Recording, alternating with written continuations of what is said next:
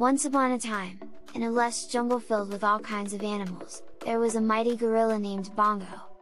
Bongo was known throughout the jungle for his incredible strength. He could lift massive boulders and swing from tree to tree with ease. One day, a group of jungle animals gathered together to see who was the strongest in the jungle.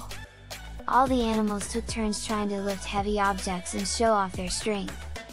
But no matter how hard they tried, they couldn't match Bongo's power. The other animals were in awe of Bongo's strength, but some of them began to feel jealous. They didn't like that Bongo was the strongest in the jungle and wanted to find a way to beat him.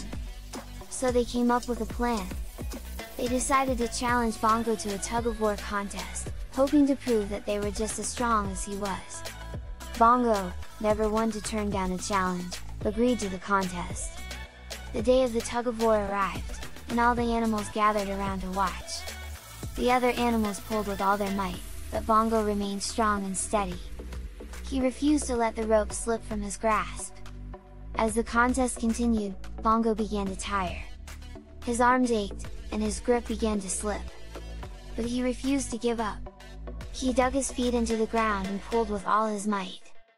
In the end, Bongo emerged victorious. He had proven once again that he was the strongest in the jungle. But instead of gloating, he turned to the other animals and offered his hand in friendship.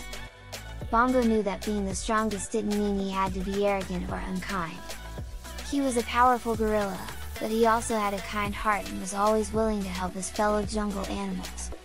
And so, Bongo continued to live in the jungle, respected and admired by all for his incredible strength and his even greater kindness. The other animals realized that being the strongest wasn't just about physical power, but also about inner strength and character. And they all learned an important lesson from Bongo, that true strength comes from a combination of physical and emotional power, and that kindness and friendship are just as important as might and muscle.